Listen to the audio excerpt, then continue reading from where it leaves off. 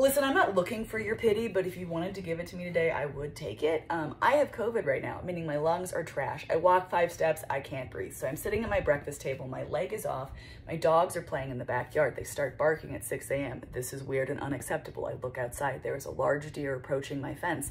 The louder they bark, the closer it gets. It peeks its head over the fence. It starts trying to jump into my backyard to get at my 65 and 85-pound dog that are clearly intent on eating it. So this is some kind of Chuck Norris deer looking for a fight. I call them, they're not coming in. So I am forced to hop across my large backyard with COVID, meaning I can't breathe, to drag away my large dogs from the fence to save their lives. I'm a hero is what I'm saying. By the time I get in, I can't breathe. I sit on the floor for a solid 5 minutes in self-pity, obviously.